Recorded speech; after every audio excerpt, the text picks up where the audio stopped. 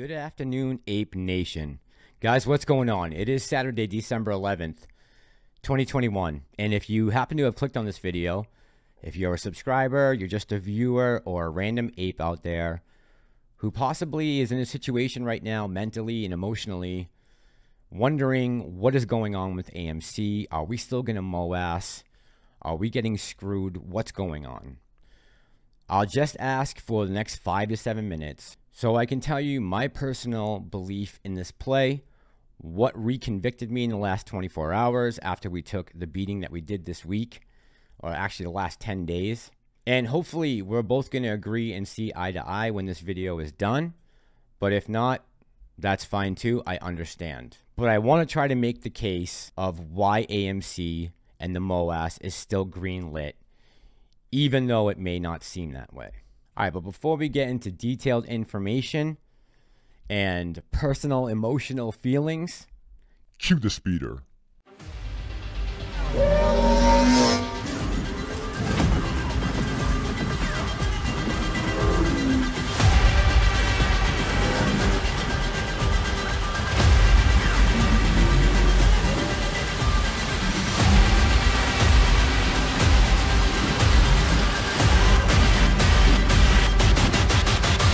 This is the way.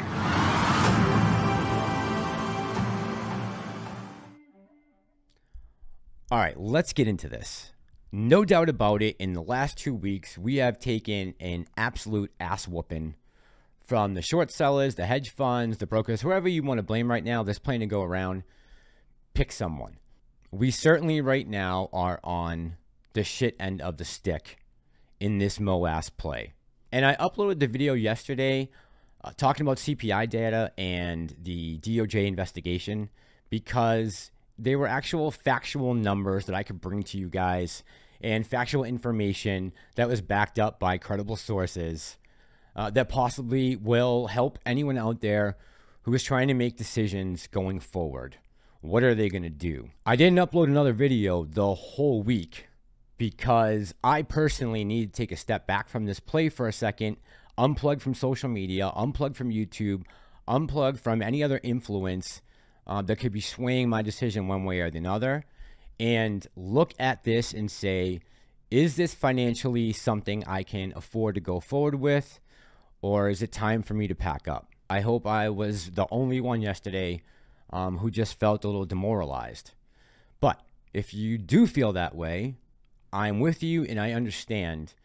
And when I woke up this morning, I was thinking to myself, I don't really know how much more of this I can take.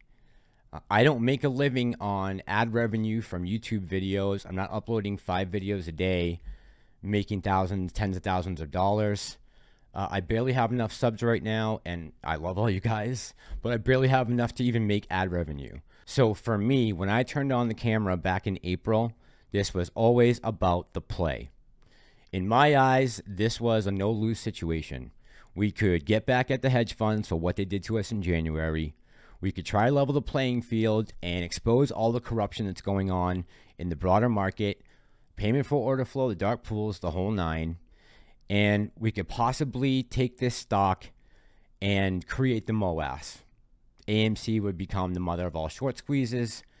I could make some profit on my original investment and do some things with that I've been wanting to do for a long time.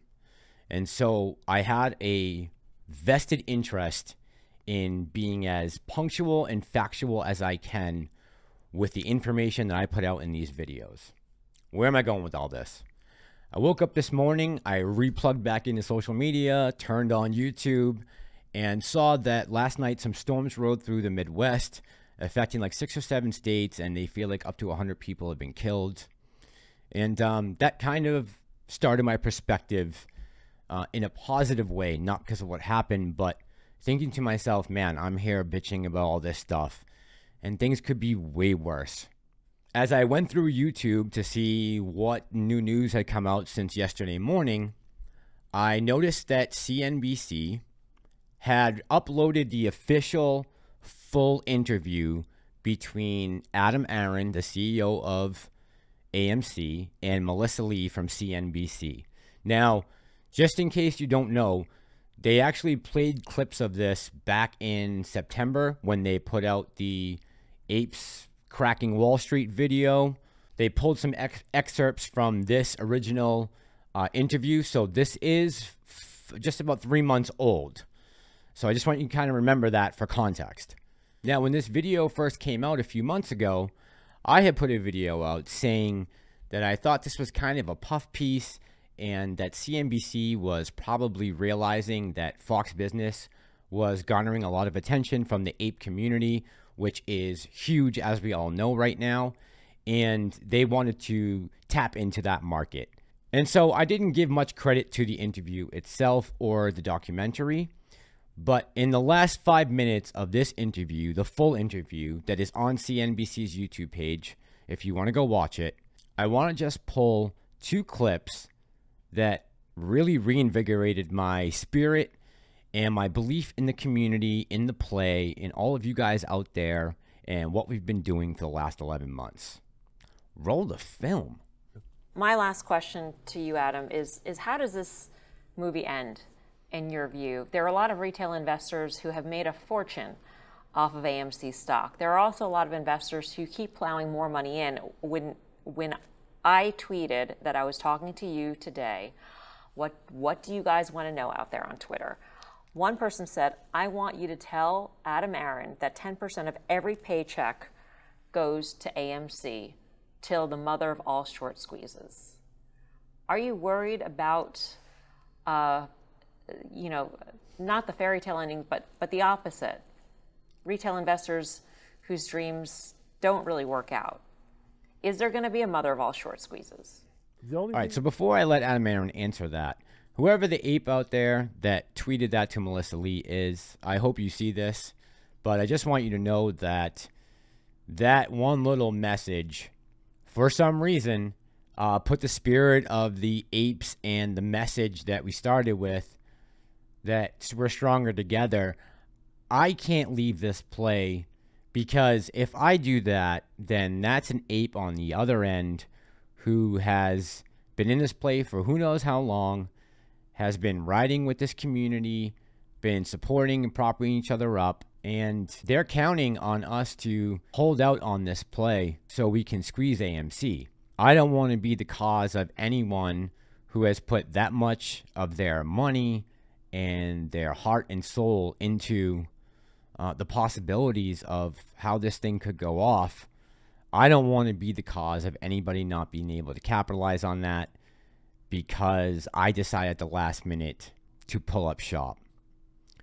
So we all know about the future is that we're going to live to see that day come when the future actually arrives, and only then will we know the end of the story.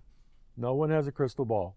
No one can say for certain what will happen a day from now, a month from now, a year from now, 10 years from now. That's true about everything in life.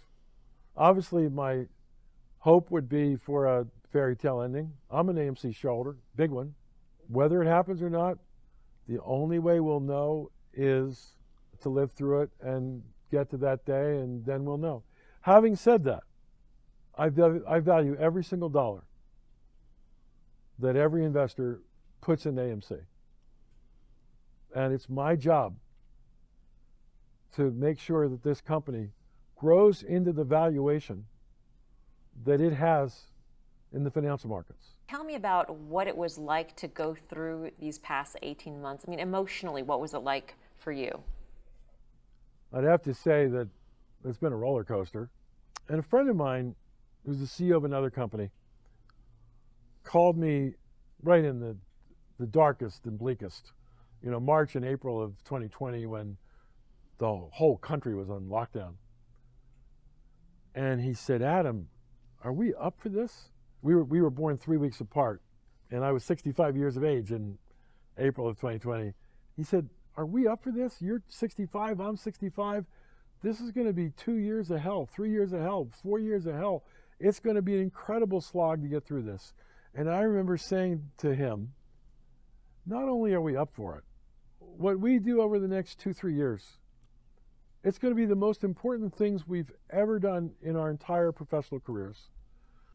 everything that we've done doesn't matter.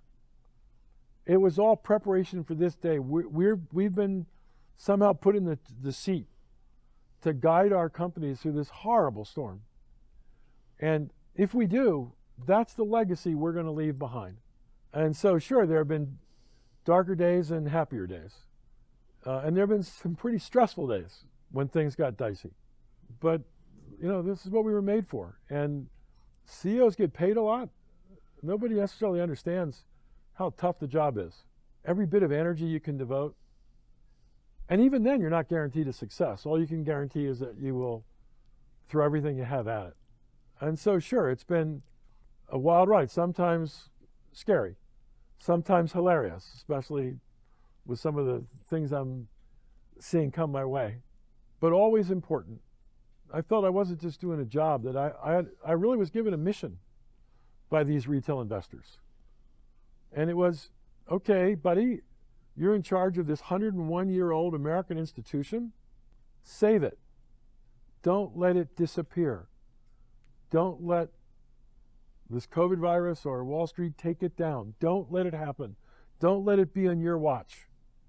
And that's something I've taken to heart every single day of the last year and a half. And we probably have a year and a half. And I'm glad I watched this thing all the way to the end, because when Aron spoke about what his mission was, that he had to pull AMC up out of the ashes, he's done it with the company. We're trying to do it with the stock. And as much DD as we've done, all the stuff that we've dug up, everything we've brought to the attention of the media, the SEC, Congress, no one has decided to step in and take our side. Really, guys, we've been able to do this all on our own. Millions of different retail investors who call themselves apes, who picked up the mantle and wanted to go and fight for something that they believed in. And none of us know each other. We don't know each other's backgrounds. We don't even know some of each other's names. But for 11 months, we have hung with these guys blow for blow. And so I want to be able to look back at this time of my life and know that I threw everything I had at it. And I didn't quit when the going got tough. I hung in there with all of you guys, and we fought to the end. No matter what way this turns out, at least at the end of the day, we'll be able to hold our heads up high, and no one can ever say you guys gave up or you didn't give it all you had, because we're still here fighting a week from Christmas, about to come back up on the 1-year anniversary of the buyback and getting deleted. So I'm not going anywhere. I still like the stock. Fundamentals are getting better. We got a good CEO, and we still have each other. And as long as we stick together and keep positive as much as we can in the rough times, then we still got a shot at taking these guys down. That's all I got for tonight, guys. I hope you enjoy the rest of your evening. I'll be back tomorrow with another video. As always, thank you so much to this community. All my subs out there, my viewers, my guys who hit like, my commenters. I love all you guys. I appreciate everything you do for me. I hope you have a great evening. This is Ape Nation. I'm the Massalorian, and I'm out.